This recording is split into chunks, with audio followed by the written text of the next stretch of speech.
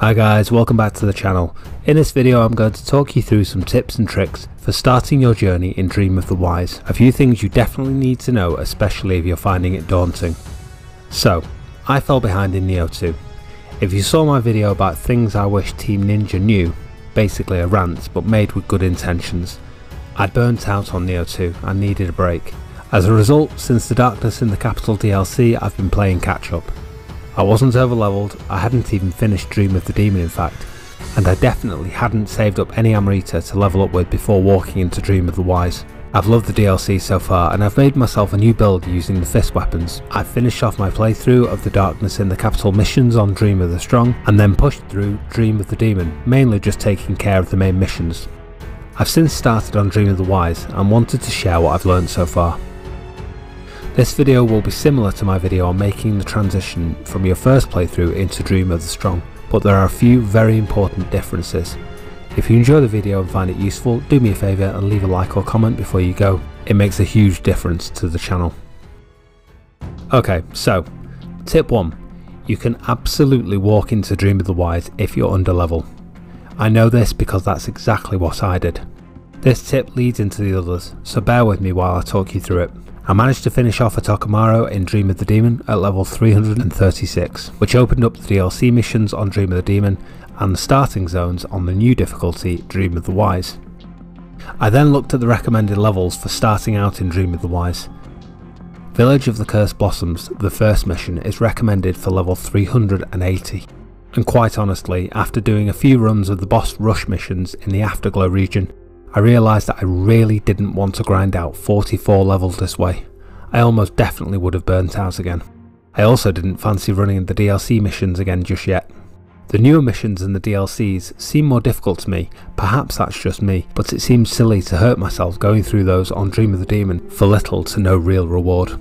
So I just thought I'd give it a go on Dream of the Wise. What's the worst that can happen? On screen now you can see where I was when I jumped in. Level 338 with Divine Gear at around plus 18 to plus 20 all round. I figured I could use Benevolent Graves if I had to and maybe just drag myself through it. Perhaps I'd get a few lucky drops and raise my level and gear score up just enough to push on. I was surprised to find that not only could I drag myself through it, I was actually wrecking it without having to call for help or use any graves. On screen now you can see my first run through of the Village of the Cursed Blossoms. Don't get me wrong, my damage was low and killing things took some time, but perhaps the success was something to do with the build I'm using. It's nothing fancy or particularly well optimised, but it wrecked Ki on both humans and on yokai, which meant that as long as I could start my fights well, once I got going, I could gradually just grind the enemies down. If there is enough interest, I can showcase where my build was at if you like. Let me know in the comments. So that's tip 1, you absolutely can walk into Dream of the Wise early. So far I've managed to clear the first 2 main missions and a few side quests, and this has really started to bring my gear along. Tip 2. This is where the guide differs from my previous one about transitioning to the next difficulty up. You want to take it slowly this time, don't speedrun, especially if you're under level like I am at the moment. You absolutely want to kill almost everything. You get a lot of Amrita which will help you increase your level. Additionally, you're looking for divine level 180 gear to soul match, and you're also hoping for ethereal item drops. This is part of the first set of gear grinding. Eventually you'll probably be replacing everything, but initially this is what you need. This leads us on to tip 3. You can't soul match ethereal items to your divine items and increase their rarity, unless you manage to pick up an ethereal item which has this on it. If you find the rarity matching bonus, you can use that to boost up your current gear. Now, in the long run, replacing your current gear with ethereal gear you've dropped will be better because the star rolls are much more frequent and you'll find much better stats. But that's going to take some time. For now, you just want to make your life a little easier to continue your progress. So step 1 is to make sure all of your divine gear is level 180 by soul matching. Then you want to start either soul matching to ethereal if you've dropped any gear with the rarity transfer bonus on it, or replace your gear completely with new ethereal drops. Which brings us to tip 4. Now that you've opened up Dream of the Wise, you'll start to notice new attributes available on gear. If you go to tempering on your accessories, you may find these attributes. Lucky drop. You can get this for armour, weapons and for accessories. This means that you have a higher chance of dropping gear you're currently wearing, which means you just might find an ethereal replacement for your current set to start working on. The drop rates are actually pretty good, and I managed to find a couple of armour pieces myself already. Tip 5. You might want to consider reworking your stats. Now that you've opened up Dream of the Wise, you will be able to go past 99 points on your character stats. What triggered this decision for me was that I got a lucky drop on a Scroll of the Wise, which I managed to do, yet still way under level. It got me a new stat that I wanted to use. My current build is based on strength, but I needed 150 strength to actually use this. So I used a Book of Reincarnation and reworked my character stats. I also went back and remodelled my weapon again. It was dual remodelled for strength and heart to max out my damage with the previous setup, but now I wanted to focus it back on strength only, to take advantage of the new stats.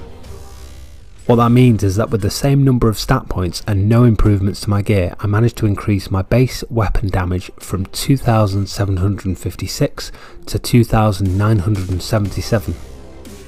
I'm short on ki and ki regeneration, but I'm using barrier talismans to make up for the gap for the time being, until I can gradually bring my heart and courage stats back up. Tip 6. This is based on a silly mistake I made. Make sure to be careful when dismantling or selling items at the blacksmith. I had a habit of selecting all and then either selling or dismantling everything which was exotic or lower. The problem is that now there is a new option for doing the same, but for divine or under, which I accidentally did. I ended up losing a spare Yasukani Magatama as a result, so be careful. Tip 7. This touches back on your build again, and I'm not advising you to go changing your build just yet, but if you can find a way to work around the Guardian Spirit, Ho-Oh, there is an ability on that spirit called Calming Breath, which means that as soon as you are out of combat you'll automatically begin to heal up. This is a lifesaver on higher difficulties, especially when you're having to spam your elixirs in certain fights. It means that all you need to do is survive the fight you're in right now. If you're one fight away from the next shrine, this can mean the difference between making it there or having to start over from scratch. Tip 8. Look out for the new grace set bonuses on ethereal gear. You might also get lucky and find a grace set bonus transfer stat like I did, so that you can start building toward making the most out of this in the short term.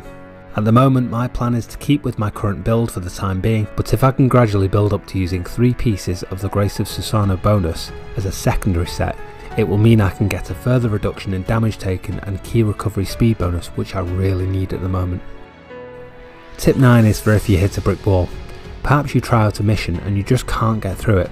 Go grind out some more of the Village of the Cursed Blossoms. If you manage to get through it the first time, then you can do it again. Picking up ethereal loot is your goal once you've got everything to 180. All you need is a few pieces, either as flat out replacements for your build or as something you can soul match to your existing gear. Sometimes one piece of gear can make all the difference, and with all the new attributes you'll now have access to, it could take just a single loot drop for you to make a breakthrough. Tip 10. This is a bonus tip. Take a break, damn it.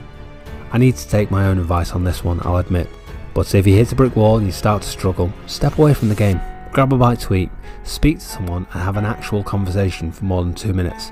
Come back when you've had some sleep or a shower, and not only will you feel better and smell better, you'll probably go smash the boss you were struggling on too, and you can continue your progress.